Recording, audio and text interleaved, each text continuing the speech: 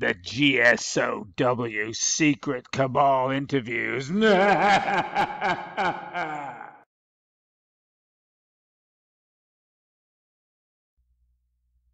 everyone, this is Susan Gerbic from Guerrilla Skepticism on Wikipedia. I'm speaking today with one of my Wikipedia editors, Janyce Boynton, who's only been with me for a very short amount of time, I think, but has really made some major changes and has become very important to our Wikipedia community within the forum. She's taken on quite a few responsibilities and has stepped up to quite a few tasks when they needed to be done. So, Janyce, how you doing? Hey, I'm doing all right. Yeah. And you're speaking to me from where? I'm actually in Old Town, Maine. Old Town, Maine. It's kind of central Maine. It's not down east and it's not southern. It's kind of in the middle. Oh, really? Yeah. So what kind of weather are we having right there today? Actually, it was beautiful today. It was cold, but I'm actually waiting for the snowshoe weather. We've had a few snowstorms, but then followed by rain. So I'm kind of itching to go snowshoeing. Oh, how funny. And here it is sunny outside, and I was just contemplating going out and mowing the lawn again. But it's been a couple of days since I mowed it, so it's time to mow it again. It's just been so sunshiny. So anyway, so you came to GSoW in just this last June, is that right? That's right. I looked it up. It seems longer than that, but it was around the beginning of June that I signed up, yep. I have June 5th. 2014. That's absolutely incredible.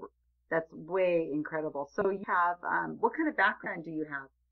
Well, I have a background in education, but I'm also an artist, and I sort of dabble with writing. So when I heard about GSoW, it was kind of something I thought maybe I would be able to do. I thought it sounded interesting. And where did you hear about GSoW? I'm probably Skepticality. I've been listening to a lot of Skeptic podcasts. I also think I heard Tim Farley talk about the group. He talked about the importance of making small edits and that they would make actually a pretty big impact. And I thought that was kind of cool. I thought that was a worthy way to spend some time. Right. Well, you haven't been really doing small edits, have you? I kind of get carried away. What I'm finding is that I really, the edits that I've done so far, well, the ones that I've chosen are fascinating people, and I just kind of, I get lost in their stories. It's kind of fun. Yeah, I totally understand.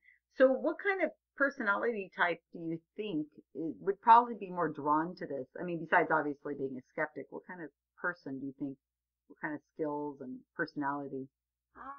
I think a curiosity, for one thing, and a willingness to. Wikipedia is one thing that actually surprised me coming into it, was how much they rely on sources and references, and you really have to be a stickler for your citations. So you have to be willing to be organized and to make sure that you're referencing good sources and things like that. So some of that's not necessarily fun, but it's really important to the task. And so when you get to publish something and it's really written well and well sourced, that is a blast. But you have to be willing to stick out the stuff that's a little bit more tedious. Now, how about time-wise? Now, you've gone through training. I was your trainer, and I wasn't too mean, was I? Not at all. Not at all. During training, I do all the assigning. I try to pick something that I think that would be interesting to the person I'm training. People will tell me what podcasts they listen to and the topics that they find interesting, what kind of background, and I'll try to pick something that that would interest you. I don't want people running away from the project. I want them to be doing things. But one of the things I do is called backwards editing. Everybody's assigned at least 3 backwards edits. We usually use podcasts, and we have a list of, maybe 6 podcasts, 7 podcasts that we have every single episode they have recorded. It's when we take a source or a citation that already exists and take it and put it on a page that you probably wouldn't have even known of. For me, the backward edits gave me a lot of confidence because I didn't know anything about editing Wikipedia when I started. So those doing it that way made me feel like I was contributing right away, but I was also learning the process as I went along, and it got different people, different topics, so it gave me a chance to kind of poke around and see what was already there. The three you did, you took a skepticality interview with Tom Merritt, Point of Inquiry podcast from, what was the person's name? Ibn Warraq. Okay, and then Skeptic Zone, you were able to post on the Ripley's Believe It or Not page. I don't even remember that. What was that one about? Oh, it was an interview, and I'm not going to come up with the person's name, but I think it was the vice president of Ripley's Believe It or Not, and he was on Skeptic Zone. That's right. He had given an interview about what kind of people they are looking for in terms of who the people who were going to fit into their Ripley's Believe It or Not books, their museum and their exhibits there. That's what it was. Right. I can say that again. That's fine. So the backwards edit, what it does is it gets more attention to our podcast, because in the case of Ibn Warraq, Tom Merritt, and the Ripley's Believe It or Not pages, we were able to take 3 different Skeptic podcasts and use them as citations. Hopefully someone in the future, or maybe many someones, will find out about the Skeptic community, or at least about our podcast that we have out there, based on an edit that you made back in July of 2014 that was something, kind of a simple edit of sorts. Yeah, it was just fun. I think mostly what I did was find interesting quotes. I listened to each of the podcasts and tried to find interesting quotes. I think the Tom Merritt one, there wasn't a section for the information that was on that interview, so I actually wrote a whole paragraph myself, woohoo, on that one. But the rest of them, I just kind of added just a line or two of a particular statement that the person had said. Right. And now when I'm training, this isn't the first edits people get to make. We have a lot of little tiny things that I put together that will give you some confidence to go in and start making changes on Wikipedia and give you, confidence to be able to make these bigger edits. But then after you're finished with the backwards edits, I had giving you a small rewrite. This was mostly things that needed to have citations repaired, maybe a paragraph reworked, and some small things. The page wasn't in horrible shape. It just needed some updating, but you took it a little further than that and went full blown, which seems to be your personality. And that's terrific. I'm super excited to have you on our team. Several people have done that. I find that really interesting when I'll tell them to just add this photo to a page, and then the next thing I know, they've added the photo and added a few citations and cleaned up citations and reworded a couple paragraphs, and the next thing I know, they have a really nicely written page. It's better than it was. So you had worked on Sprague, who is somebody that was a friend of Isaac Asimov, from what I understand, right? Back in the day? Yes, I believe so, yeah. Science fiction writer. Yeah. So you were able to rewrite his page and made quite a bit of improvements to it. And then you added some photos to some different pages that we had already had uploaded. I just wanted you to just get more practice. Plus you made some corrections to the Barry Karr page and the Skeptic's Toolbox page, and quite a bit. Yeah, well, I've got it all written down here, so I'm not going from memory here. I don't have. It seems like a lot. That's cool. Oh yeah, and there was I don't even remember all of it. Oh, there's quite a few things that you had just taken part in. Just this is part of the training. Then what happens is once you finish your backwards edits, and I feel comfortable with you starting on a rewrite, I have a list of maybe 150 pages of people who are in the Skeptic community. A lot of them I learn about from podcasts like Skeptic Zone or Point of Inquiry, or especially Skepticality. We have a couple other podcasts that we watch, which Skepticule, Token Skeptic, and Meet the Skeptics. We've almost done every episode of Meet the Skeptics. We've almost added them to every page that we can. There's a few that we haven't that we're waiting for total rewrite. This person that you did a rewrite on was someone I had heard an interview with on Skepticality, and you just went nuts, and it was incredible. Tell me about... It's Heather Dewey-Hagborg is her name. She was really cool. I knew nothing about. I was attracted to her. You had given me a list of, I think, based from some of our emails or whatever. You kind of kept track of some of my interests. So when you provided me with some to choose from, they were already people or topics that I felt like I might be interested in all of them. But I ended up picking Heather Dewey-Hagborg because she is an artist, and she actually takes DNA samples and she's written computer programs so she can simulate a face based on information that she gets from strangers' DNA through cigarette butts or gum and that kind of thing. And she really caught my interest. She wanted to be provocative, and she really was. She's actually sparked a lot of conversation in that particular community about privacy issues and who can use people's DNA and as along with like do-it-yourself biogenetics, which I thought was really interesting. I really hadn't even thought of that issue. And then it was really exciting because I got to email her and make contact with this person that I had been researching for a few weeks, and she turned out to be so generous with her time, and she let us use some pictures. She uploaded them on Wiki Commons for us, and that was very exciting to see all that pull together. Oh, it was. And she had a Wikipedia page, and that's always what I do is I ask for you to take a page that already exists and then change it, because one of the more difficult things with Wikipedia is making a Wikipedia page from a brand new page. That's a lot more work because you've got to prove notability, and it's just very difficult to do. Only people who have a lot more experience will, I usually say, yeah, go ahead and do that. She already had a Wikipedia page, which was a stub, which was really a bad page. It was just really embarrassing, right? I think she only had like 3 sentences on there. I don't think, and maybe 1 reference or something. I don't know. I don't remember exactly, but it was pitiful. There wasn't anything. No pictures. It was really embarrassing. Yeah, I don't even know I think it might have had an info box, but that was it. There was really literally just maybe 3 sentences about what she was doing. So when I picked that one, I had no idea it sort of opened up this whole world. That was really fascinating.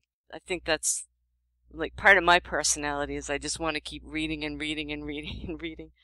It's hard to know when to stop, but it was very cool and I knew the thing that I was challenged on that page was I didn't know anything about taking DNA samples, so I actually had to read enough about it. I didn't have to be an expert, but I had to be able to read enough about it to put it in my own words. And I watched a lot of YouTube videos. Thank goodness for YouTube. This lessons for anything, so when I was able to, I sent kind of a draft to Heather, and she was like, yeah, that looks great. So I was really happy about that I could explain it very simply. I didn't have to be a scientist. I don't have that kind of background, but I was able to just piece together enough information. There's lots of articles to tap into, and so that was good. I felt like I was really able to pull the page together. Oh, and it's beautiful. I'm looking at it again right now, and I remember when you were writing this, I would, as I was still training you, I would go in and I would constantly, check it over to make sure that you were on the right track. And I was learning as you were learning, and it was fascinating. I kept saying, get more, I want more. And you're like, no problem. And then we finally got to a point where it was mostly written. And then that's when you were able to contact Heather. We went through Colunduno from Skepticality, because that's where we got the lead of who she was. And he was able to put us in contact with her. Is that right? No, I actually emailed her website, and she we were going to go to Derek second, but I just got brave, and it was the first time I'd ever reached out to anybody, and I was just like, I'm just going to try it. I've got her website. I've got her email, and see what happens. She wrote right back. So I've been very fortunate that the people that I've been working with have been really supportive of the project and excited about. Well, I mean, they know, most of them, I think, know that they have Wikipedia pages, and they want them to be representative of the work they're doing. So. Right. And it needs to be right. And we always tell people, we try not to contact the person until we're really done with the page, because we don't want to be influenced one way or the other to take something out or add something in that shouldn't probably be there. We want to be stern because we are a team and there's more than one person watching over your shoulder. It kind of removes the bias. If you were to try to, I don't know, gloss over something that was controversial or something, I think we would probably, as a team, say, you've got to put that in. You know, it has to be there in that spot. And with Heather, I'm looking at this page and I remember thinking to myself, I want to know what this looks like. Because there was no photos, absolutely nothing. And I said, I want to know what this looks like. I'm fascinated. I looked at some of the videos you had put up and you were able to approach her. People listening may not realize that we can't take a photo that exists on the internet and add it to Wikipedia pages. It has to be uploaded by the owner of the photo or the video or the audio before we can stick it on a Wikipedia page. Because once it's up, it's more or less they lose the rights to that image. I believe so. I think they have to agree that people can use it. Yeah. Mm-hmm. Free use. She was very generous and she gave us a lot of photos she uploaded for us, and the page looks so nice now that you have it on there. And you even have a little audio of her voice, which is fantastic. I think that's something that one or two of my team members came up with the idea of doing this a year ago, adding some audio to everybody's page. So if we can get it, and I think that it just makes the page, it's beautiful. Well, anyway, let's leave Heather for the moment because it just shows, how do I say, this is the Heather Dewey-Hagborg page. Yep. Hagborg page. Yep. Hagborg. Hagborg. As envisioned by Janyce Boynton.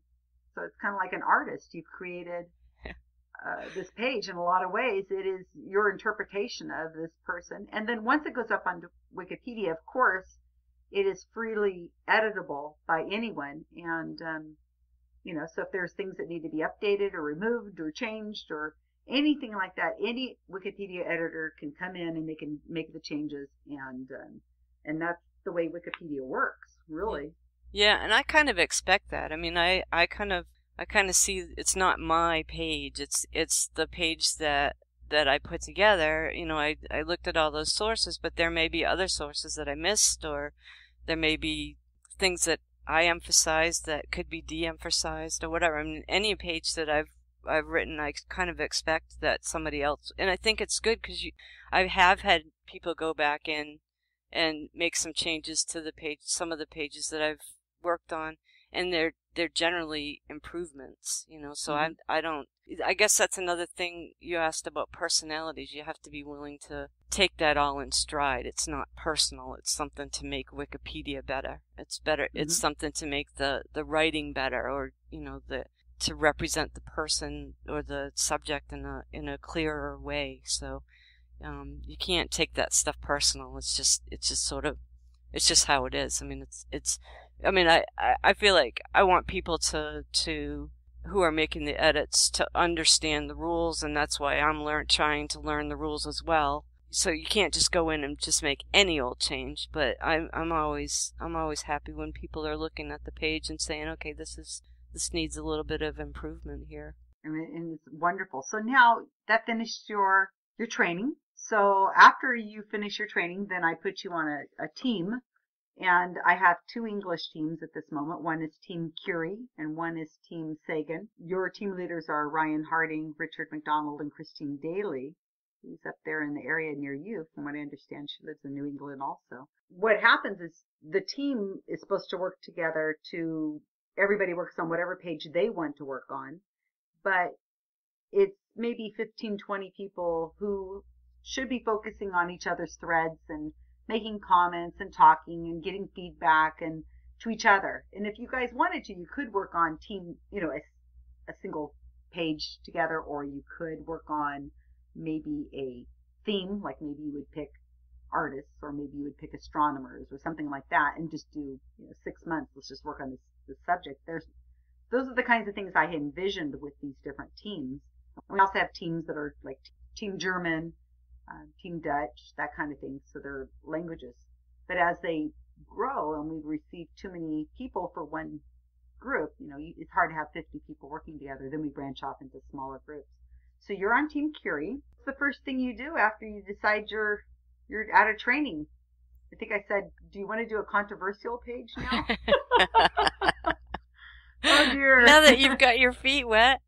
Well, I looked at the Bud Hopkins page is the one that I did after Heather's page. I was interested because his page was in fairly rough shape there, but what struck me first was that he was actually an artist, an abstract expressionist artist, and I know in his later life he got into UFO research and he believed in alien abductions and things, and that was interesting to me in its own way. But when I looked at his page, I kind of saw, I'm not seeing this as a whole person here. I'm only seeing one side of, or one interpretation. That's a case where someone had started the page and I didn't. There were a lot of it was like primary research instead of secondary research. So the references weren't some of them I wasn't sure whether they actually fit in with the wiki guidelines and stuff, and at the very least there needed to be more references on the page. It was in pretty rough shape, and there were no pictures of his artwork at all. So that's kind of what struck me about that too. Not just that we thought the UFO community is pretty passionate. However, people fall on that particular subject, whether they believe in it or not, they seem to be really passionate. And I thought that should be represent both sides should kind of be represented on that. But I also thought, gee, this guy spent half of his career as an artist, and that was hardly mentioned at all on the page. Right. And I was mentioning to my boyfriend, Mark Edward, today or yesterday, I think, something about Bud Hopkins, and that I was going to talk to you today. And he said, oh, yeah, Bud Hopkins, UFOologist guy. I'm like, you know who that is? He goes, well, yeah, of course I do, I was really surprised. I didn't know who he was before you had taken him on. And neither did I. Yeah, and he's when I say controversial, it's controversial because he is not a skeptic. He was a believer in UFOs and UFO abductions and hypnotism and all that kind of stuff I believe in hypnotism too, but hypnotism to find that people had been abducted by aliens, and very interesting person. And then Robert Sheaffer, I think, is the person who brought us to my mind, because Robert Sheaffer is an expert on UFOs. So I like to keep us diverse. I don't want us only working on, one type of page. I like it to be a variety of pages: astronomers, artists, musicians, comedians, scientists in all different kinds of fields, and cryptozoology and all that kind of stuff. So it's all really fascinating. I just like, yeah. I liked it more than I thought. I mean, I thought it was going to be interesting, but I don't know. I don't know whether it's a result of working so closely. I spent, I think, like just about a month just reading about Bud Hopkins, and you grow you develop this sort of familiarity with the person and the kind of a fondness, whether I agree with all of his views or not, that doesn't really matter. He was a really fascinating person, and that kind of drew me in. So that's another page. I still have notes that aren't even up on the page yet. I probably could keep going, but I've left it for others. We kind of had to say, "You're done. You're done." You're like, "Well, wait a minute." I'm like, "No, you are done, girl. You're done. You're done. You have to move on. We cannot become." I mean, I remember telling you that you're going to have to write a book. I mean, seriously. Yeah. After I think that was the first time that I had.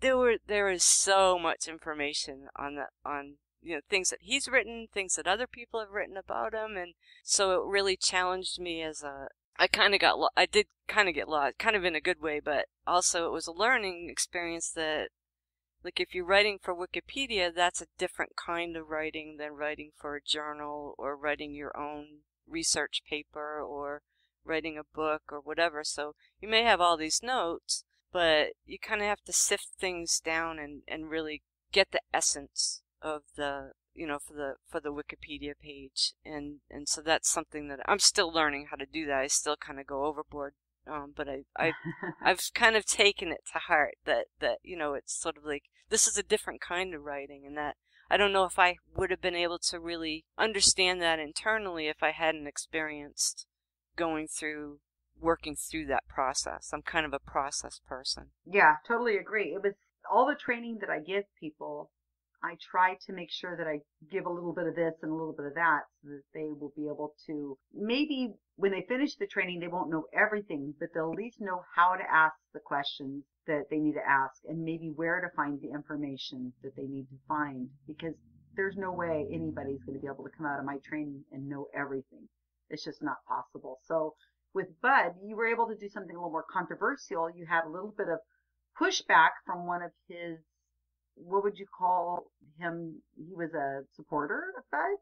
Oh yeah, I think he really, I'm just taking a guess. I don't know the person, but I would hazard a guess that he was really aligned with a lot of Bud Hopkins' viewpoints, and maybe didn't understand that a wiki page really has to show both sides. If there's criticism, like I put criticisms on Heather's page because they were in print, and that's part of the whole story. And so yeah, I think you don't mean to, like when you're working on a page, but I think you may upset people if they think that what you're putting on as references doesn't fit with how they see the page should be. Right.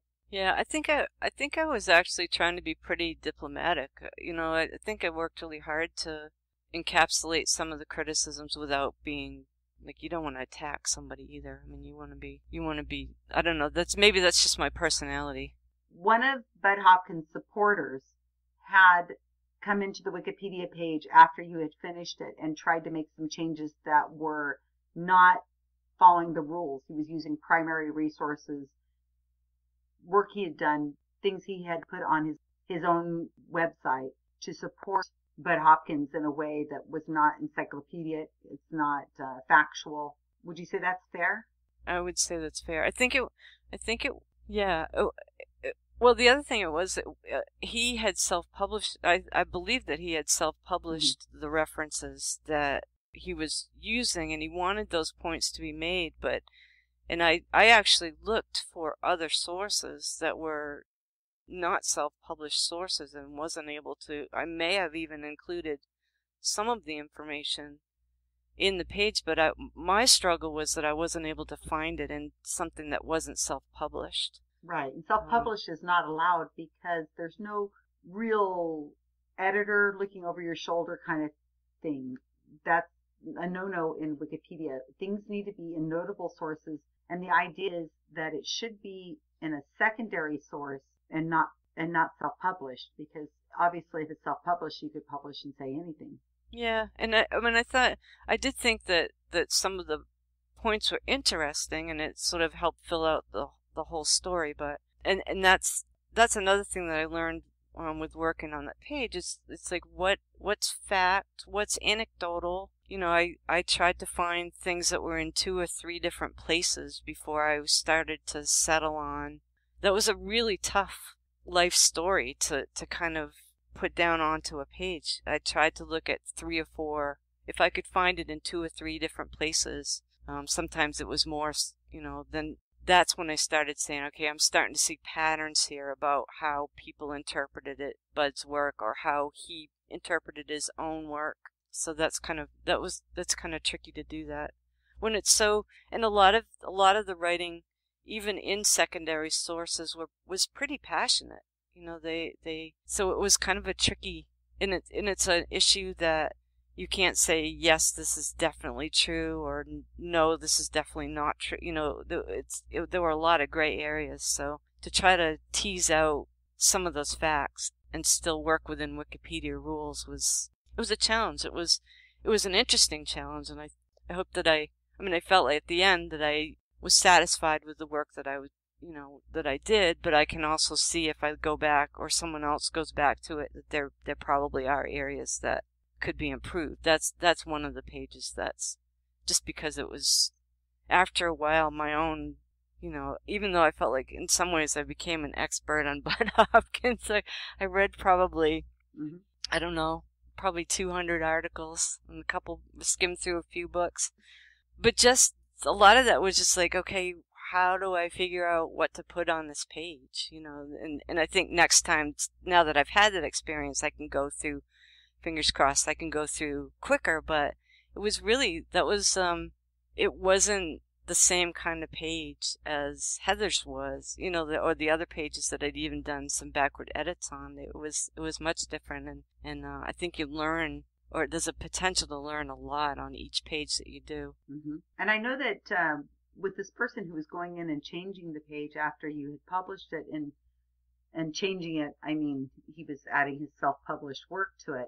We were getting a little bit of, there was a little worry going on because we were worried that this man was going to turn into a troll and that it was going to be a constant battle. But GSoW, we've been here before with lots and lots of different pages, that people who take the page very personally, who can't walk away from it, who possibly, this is the only page they're interested in on Wikipedia. We've dealt with these people many times. So eventually the guy went away, and it looks like it's going to be fine. I don't think we're going to have to worry about it. But there was other measures we could have put in place if we had to. We just didn't want to. We wanted to make sure that the page stays strong. And if this man eventually has something that he wants to contribute that's okay to contribute, it's something that's correctly cited and correctly published, then we want him to be able to have full access to being able to do so. I was just going to say, I think that's where the talk pages are so important, because that's where you can find out, you can touch base with people and say, I have a question about this, I'm not really sure, can I get some clarification?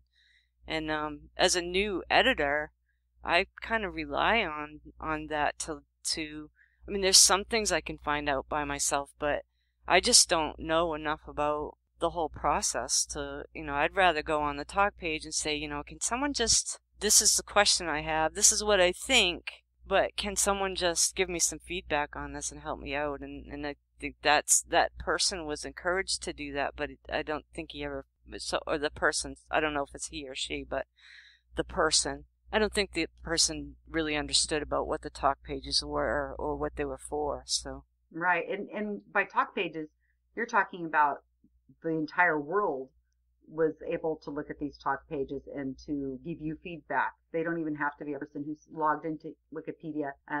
They don't have to be a member of GSoW.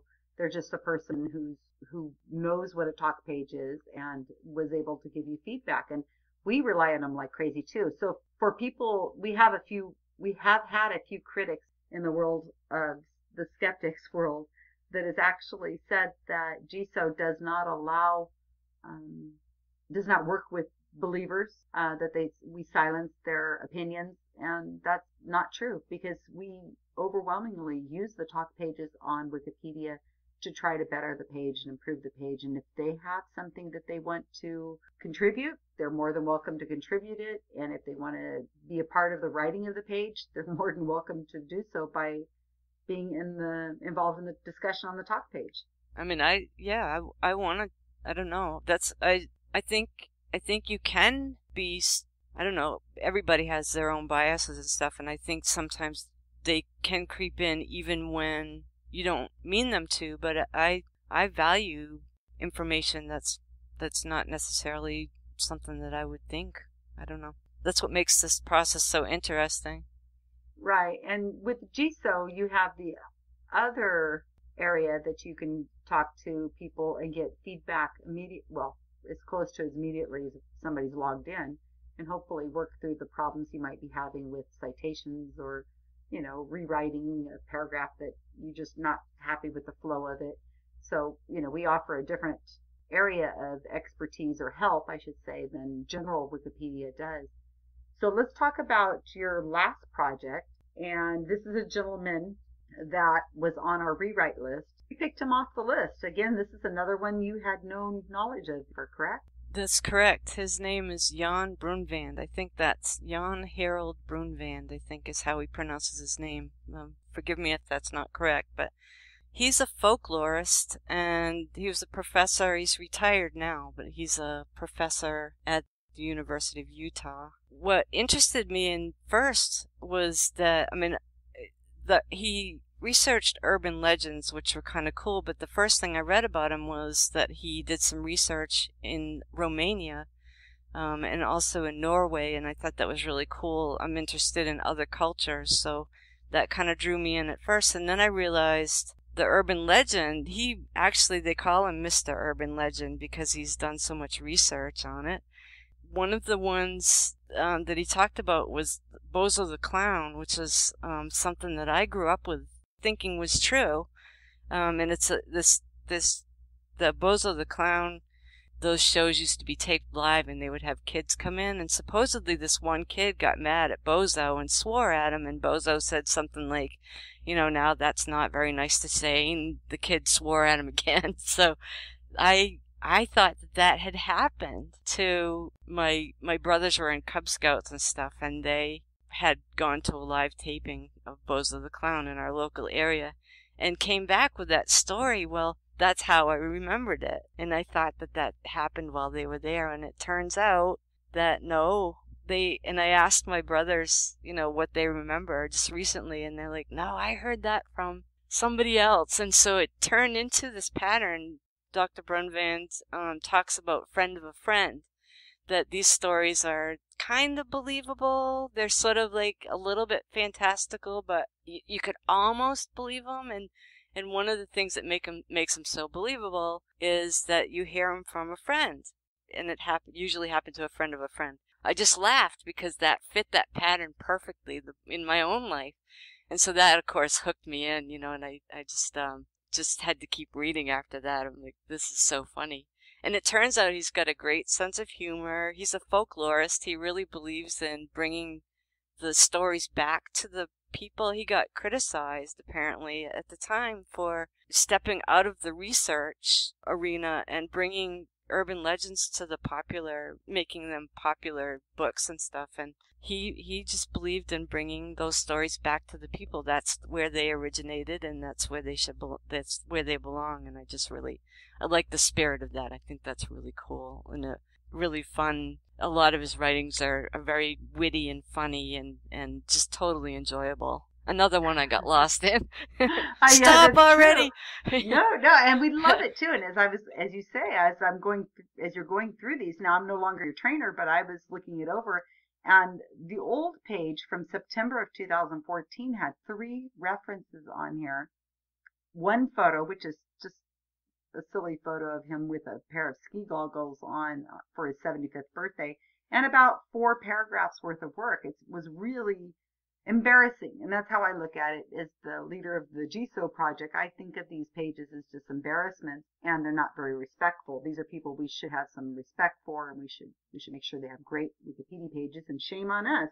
It's our responsibility as a community to make sure these pages are in great shape. When you are done with this, I'm looking at it now, there's 73 references, from 3 to 73. Yeah. I mean, it's incredible. And it's kind of fun too, as like you say, I didn't even know who this person was either. And I don't even remember how he made our pages to be rewritten for somehow or the other. This one came across my desk somehow, and I just added it to the list. I don't know if he was on a podcast or somebody suggested it. I don't remember. But I was on Facebook one day, and one of my Facebook friends, Ben Radford, who's a very good friend. Ben Radford was at a conference in Santa Fe, New Mexico, just this last month or so, and he posted a couple photos of Jan. And I said, oh my gosh, one of my editors is working on that page. Stop, I need those photos. And so that's funny. Ben Radford uploaded the photo. Yeah, it was just odd. And he uploaded a couple photos for us to Wikimedia Commons so that I would have something to give to you as my way of a gift. Yay! Photos are good. My way of contributing.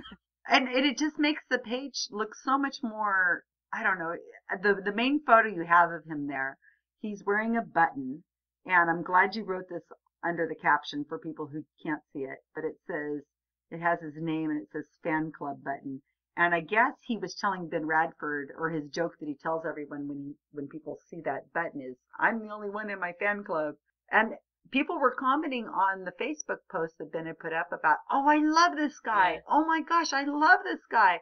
Oh, he's incredible. And they were, oh, I'm one of his biggest fans. So, I was just like, I'm so glad that you picked this page to work on because this is so beautifully done. This is the man who wrote about the vanishing hitchhiker, which was a fascinating, and the choking Doberman and all kinds of stuff. Oh, the Mexican pet. Yeah, it turns. And you and I were sharing some of these back and forth with each other, like, oh, I'd heard this. Yeah. Oh, I hadn't. Oh my gosh, I heard that too. It was real. Oh, here he is. He's a fellow of the Committee of Skeptical Inquiry. That's how he probably made our list, because I pick a lot of people who are fellows for CSI, and I put them on our list of people who need to have pages written or rewritten for. I think that's how he got on the list. Yeah, I believe he spoke at a world conference, some sort of conference for skeptics. In Italy, 2004. Yeah. A speaker at the World Skeptic Congress in Italy in 2004. He gave yeah, you're absolutely right. That's probably how he came across got my attention. Yeah. But I don't know, I'm sitting here trying to describe the feeling of, like, you just open this can and then you just, just a little piece of this person's life, and then they just sort of develop before your eyes as you do research and stuff, and turn into whole people with interests, and I don't know, it's just really, it's got me hooked, actually. We're not losing you anytime soon, huh? No, I remember you had emailed me after one of the pages I wrote, and I think because of the Bud Hopkins one, because I think that one took me 2 months to do altogether, and you asked if I wanted a break, and I just started laughing, and I told my partner that, and he just, before I even finished, he was shaking his head. No, you're not going to take a break. I can tell you're not going to take a break. You just wanted to move on to something else. And, I do want to backtrack really quickly because the Bud Hopkins page, I'm a visual person. I guess most people are, and I'm a photographer by trade, and so are you. I really think that the photographs that you managed to get, we got them through Robert Sheaffer, who got them through an ex-wife of Bud Hopkins. That really, really just nails the page down as being a professionally crafted, beautifully done, amazing Wikipedia page, don't you think? Yeah, I think even more than the words, I think the photos and also the audio that you talked about really help. I think it just makes it more accessible because there's so much written word. You get overwhelmed even if things are separated into sections and stuff. Just having the words there is overwhelming. But you add a few pictures and all of a sudden the page just comes to life. Totally agree. We have a lot of people that we ask for photos. I take a lot of photos at conferences and things, and I like these photos that show them in not just their normal professional business like portrait. I really like things that show their personality, things that are, I'm looking at Jan's picture right here, and he just looks adorable. His eyes were so blue when I saw that photo. I thought, oh my gosh, this man is just, you just want to sit down and just listen to him talk. Especially with that, if he has that Norwegian accent, that would be really something. Is it Norwegian? I believe so. Yeah. I know he's off fishing and he's on the ski slopes now. He's retired, but I would, if I had ever had the opportunity to meet him, I would just be fascinated. I wouldn't even want to say anything except hi and thanks for just being so cool. I don't know. Well, I'll make sure that he hears that. So tell me what you got planned now. You've got a new project. I think that you've decided to take on something new. Yeah, Mark Forsyth is the one on my list now, and he's a writer and writes about English, using English well. I really haven't.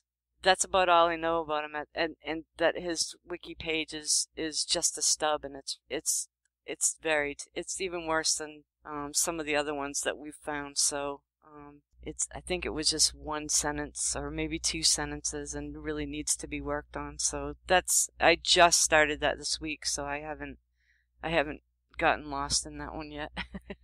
I'm sure you will be. He made the list because I heard him on a podcast. I think it was Skepticality. Thought, wow, this guy's interesting. And my married name for many years was Forsyth, and it was the same spelling without the E on the end. So it just stuck out. I can't, notice that name, and it just really is like, whoa, Forsyth. Wow, that's a name I recognize. I lived with it for 20 years. So he got on the list, and I'm glad you picked him off. We have a couple other people that are just about to finish the training. They finished their backwards edits just today and then last week, and that's Jean Rosenberry and Lauren Karr. And so now I'm assigning them probably 6 different pages, and I said pick one. And as I'm looking at the list, and as I say, the list is about 150 different pages on it, it is heartbreaking to me that I want every single one of these pages to be worked on. And yeah, it's I don't know, it's when I see you guys working on these pages, it's just heartwarming. I'm just so appreciative of my team and the people that I have working for me that would do this. I mean, it's incredible what you guys are doing, and it's so important to everyone that we're educating people in this way. And so here's Jean and Lauren going back and forth with each other, trying to figure out what page they're going to pick. Because as I've told them, it's hard to pick. Yeah, especially the first page you ever work on. It's your first, and it becomes like, I don't know, you become an expert on, you feel kind of like you're a stalker, I guess. I don't know how you would.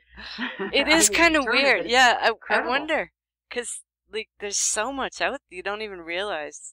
I wonder if, like, somebody like Jan was on a lot of talk shows, and he had a syndicated newspaper column and stuff, so he would know that he's in the paper. But I just wonder, like, if people realize how many bits and pieces you can find about some of these people. But anyway, just sort of as an aside. Right. Well, especially people who, like Jan, are a little older, where their careers might have been before the internet.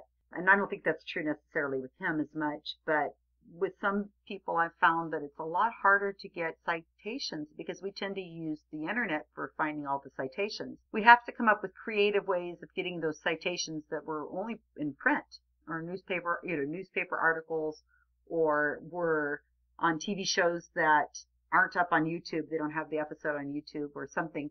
It's a lot harder to work on those pages, but it needs to be done. We have to get these pages written for these people, put out where everybody can enjoy them and learn from them. And I think also with Jan, you started trying to clean up some of the Wikipedia pages for the Vanishing Hitchhikers, I believe. Oh, yeah, the Vanishing and the Choking Doberman and the Baby Train, all those pages. So this is just like, it's dangerous. You can be here for years. Yeah. That's why I'm glad I'm in the background going, no, Janice, you're done. Stop. You need to move on. You got to stop. You got to stop, because you will continue. I can tell your personality is just that type, and you just, some of our editors, they'll work on, I remember Nathan Miller, he goes from one astronomy page to another. He's, oh, well, now that I finished that one, I got to fix this one. And, oh, now that one's done. I got to work on this one. And, oh, and I'm doing the same thing. I was working on the Skeptic's Guide to the Universe, Perry DeAngelis, the founder of the Skeptic Guide to the Universe, one of the founders of that whole new, were you guys over there in the New England. Skeptic group? Yeah. And so I started working on his page. I'm creating a page from nothing, and it's a lot of work, but boy, I tell you, the same thing. You click on the next link and you go, well, this page is really bad too. I better work on that at the same time, because I've got a lot of the citations that'll kind of work with both pages. I just got to change them a little bit. Oh, and then I need to work on that page too, because that's really, oh, and this one, oh, that's horrible too. It's definitely a rabbit hole. Yeah, you get, 5 or 6 pages going at one time if you're not careful, but it's rewarding, and it kind of does make sense to work on more than one page at a time to some extent, because that once we publicize that the page is launched, the people are going to go and look at it, and it's going to get a lot more attention. And then, they're going to click on the links that you leave to it, because everybody knows about these rabbit holes you get into when you start looking at one Wikipedia page. You can't stop. It's like eating a bag of chips or something. Yeah, it is. And we don't pick pages based on the popularity of the page necessarily. That's not what GSoW is meant to do. I mean, it would be nice if we started with the people who really were in the news and needed the page the most, but I really want you to pick pages that are important to you, or, well, not important to you, but more you feel passionate about, or you really are interested in, because that's really what it's about. Yeah, I think there was even one you sent me a suggestion for a topic. I can't even remember what it was, but I always I didn't understand. It was more scientific, which wasn't particularly my background, and it was like I couldn't make sense out of that one. And there's so many other pages to work on. There's no reason to. I mean, the research goes much easier if you're passionate about something too. And there's plenty. Definitely. I mean, I've been updating the podcast list and stuff, and there's definitely plenty out there for every type of personality and every kind of interest. It's just about getting good information onto Wikipedia, because that's where people go. I mean, I think that's probably one of the reasons why I have an education background, and it's really important to have solid information on there. And it may not be as complete, as you might like, but what's on there needs to be solid. You know what I mean? You can always add to a page. There's always information that could be added, but at least make what the bones of the page should be really solid. There should be really good references on there and really good basic information. I don't know. I think that's partly why I get so passionate about it too. Totally understand. There's so many people will try to bring things to my attention, and they'll say, this page right here needs a lot of work, and this one, it says this and that, and you need to change this to that. And I get this all the time, especially on Facebook, because anytime the word Wikipedia comes up, it seems like somebody's tagging me or giving me a notification. And I just turn around and say, well, when are you signing up for the project? When can you start your training? Because there is so much work to be done. And it's not my passion, whatever page you've just given me to work on. I mean, I'm doing this for free, and so all are my editors. We don't get paid for this. And I think that, we need to have free will and choice and pick and choose what we want. And that's kind of the way I want to keep it. But I might take it and put it on our list and say, hey, if anybody's interested in this page, this needs some work. But it's going to probably just sit there, and it could be years, because we only have, so many editors. And if it takes a month or two to get through one of these rewrites, we have job security for years. Yeah, I mean, sometimes legitimately it takes that long. I mean, I think there's shortcuts that can be made, but only to a certain extent, and each one of us only has a finite amount of time that we can give to the project. Like you said, it's all volunteer. We're doing this volunteer, so it's like, where do you want to put your time? I joined partly because I got tired of sitting around saying that something should be done, and it's sort of like, well, okay, then do something, and this wasn't sure actually when I signed up. I kind of had an idea of what I might experience with it, but it's been sort of like it and nothing like it at all. It's opened up another whole area for me, and I'm glad. I really feel like even when I make really small edits, I feel like I'm helping out, and that I can't reach 10,000 people on my own blog, but on Wikipedia I might, and so I feel like it's worth the time and effort, and you get a lot of there's a potential for a lot of payback from just reasonable amount of effort. Totally agree. You're speaking to the choir right here. Yeah, I know I don't have to. But you will, I get people all the time who write to me and say, I'm going to start a podcast, or I'm starting a new blog. And I'm like, oh, that's nice.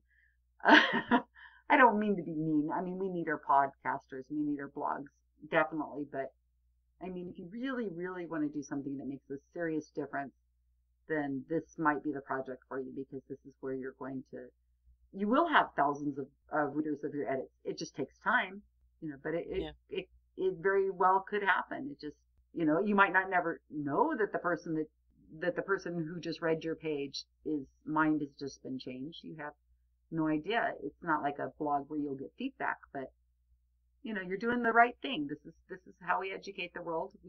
We know that people tend to find Wikipedia first when they're looking for information, and they are going to get citations, hopefully, that they can follow their own, do their own research, and maybe change their mind. That's my idea, at least. Now, I'm making this all up. I don't really know. It's just me. Well, I think, like if people just have, I'm at a point right now where I can put a little bit more time into it, But, if you've only got 15 or 20 minutes a day or whatever that you want to put into it, then there are things that you could do small edits. You can listen to a podcast, you can do the backwards editing, and that's just as valuable as if you were rewriting a whole page. If you don't have time for a whole page, when there's still plenty to do. I look at stuff that's not on my my to-do list for GSoW, and there's some musicians I like, or some main authors. I've kind of looked at some of their pages, and I can go in and add an ISBN number to their book or whatever. I mean, and that all helps. It all adds up. Mm-hmm. So I would say that if the time constraint shouldn't. I don't know. This is a shoulda, but the time constraint shouldn't be an obstacle for participating, because you can pick the tasks to fit whatever time frame that you have. Right, exactly. I make everybody who works for us go through a training process that does involve a whole page rewrite. So that can take as long as somebody wants to take. I'm willing to just, bear with them, and as they go, I will help them out. If it takes months, it takes months. As long as they're still working on it, I don't mind. But once you're finished with your training, just like you say, lots of people listen to podcasts. All they have to do is just kind of take notes as they go along. Maybe whenever they're doing their, commute or whatever, they just can kind of mentally at least take notes. And then when they get home, they can say, I'm going to look at that page and see if this podcast is already listed on that person's page. And then go probably listen to the podcast a couple more times and make your edit. It's not hard to do once you know what you're doing and you know what to look at and know what to listen for. But it really does make so much of an improvement, not only to that person's Wikipedia page, but also to the podcast, because now that reference, and now hopefully that podcast will get a little more attention and a little more, credibility, and hopefully some more listeners and subscribers and so on, and it improves our community overall. Yeah, I think I see it. Yeah, no, I think the training for me, because it was so step by step, it was helpful to have an overview of the whole process, and you're kind of you take little bite size. I don't know that I would have started editing Wikipedia on my own. I'm maybe not that kind of personality to just jump right in. Not really.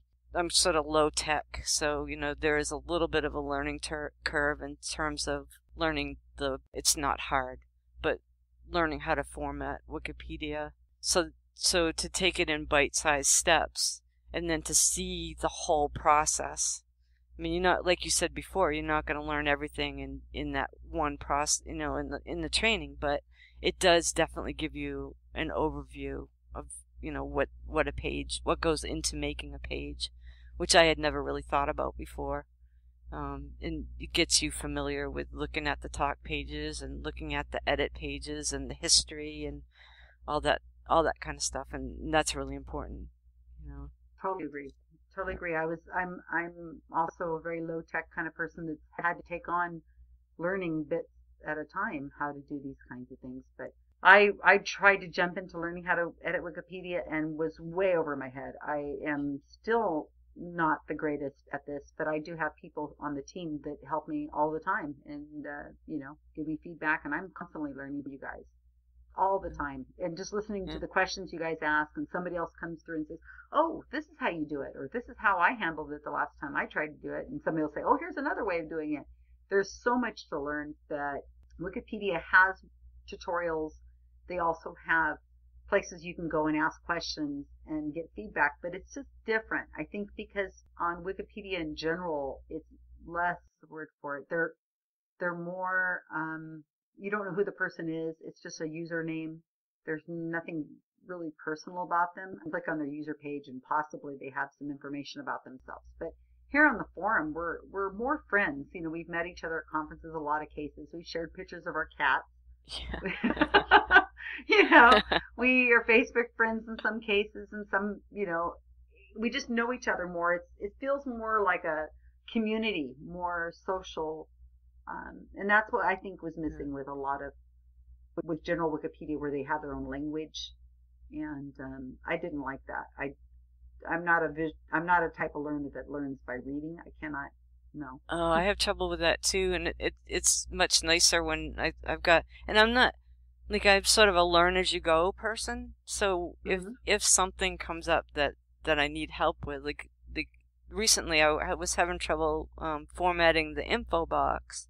Something wasn't showing up that I wanted to have on the page, and somebody else that knew how to do that said, okay, I went in and I edited that. And this is why it wasn't working, and this is what I did to fix it, and this is what you can do next time to fix it. Those kind of skills are really helpful when somebody's able to say a lot of, like, mostly with the technical stuff, it's sort of like, okay, this is why that didn't work, and here's, like you said, here's kind of a solution. Right. I think you're missing an equal signs or something. Something, yeah. Yeah, equal sign, bar, quote, or something like that. Some technical thing that you're missing. It's usually something little, and it's sort of like you can stare at it for a long time, and that's when the, like, searching on Wiki to find how to fix it isn't really that. I mean, I guess the answers are there, but you really have to go through a lot to find the answer, and it's really nice when somebody knows the technical part that can just say, oh yeah, I had that same problem a while ago, and this is how I fixed it. Or here's a page that is a sample. I think I was doing quotes, and you provided me with some pages to look at that also had quotes on it, so that I could just format it from pages that already existed, and I wouldn't necessarily have thought of that. And that, even, it seems like something really small, but it saved me a lot of time. I could just go and see the example on a page that it did work, so. Yeah, it can be very frustrating. Yeah. And when it's just like a little, like, you've left off a bracket or something, or an equal sign, it's like, where is the damn thing? I do that too. I've done that with charts are really hard, and I'll just say, okay, I am done. I have spent 2 hours trying to find this little bracket that I know must be missing, or I've added too many. I'm going to bed now. When I wake up in the morning, I want it fixed. Can somebody please do this for me? And you're just frustrated. You're just, and then, 10 minutes later, somebody's like, okay, it's done. Yeah. You're like, oh, thank you. I could not see the darn thing. They're like, oh yeah, it was like the 52nd one over there on the left, and you're like, I couldn't see it. I just couldn't see it. Well, anyway, we could talk for a couple more hours, I'm sure. Yeah. It has really been fascinating talking to you. This is the first time we've actually spoken, and I'm so glad we had a chance to talk. Yay. Yay! Yeah, it's a lot of fun. So, let's just say goodbye for now, and we'll get this edited and up on the places that I can get it up on. And you have a really terrific night, and I look forward to... Happy New Year. Oh yeah, I'm looking forward to I can say that now. Yeah, Happy New Year to you as well. I'm looking forward to a really great 2015 and watching that Mark Forsyth page just grow. Yeah, learning thanks, about Susan. him. All right, well, good night.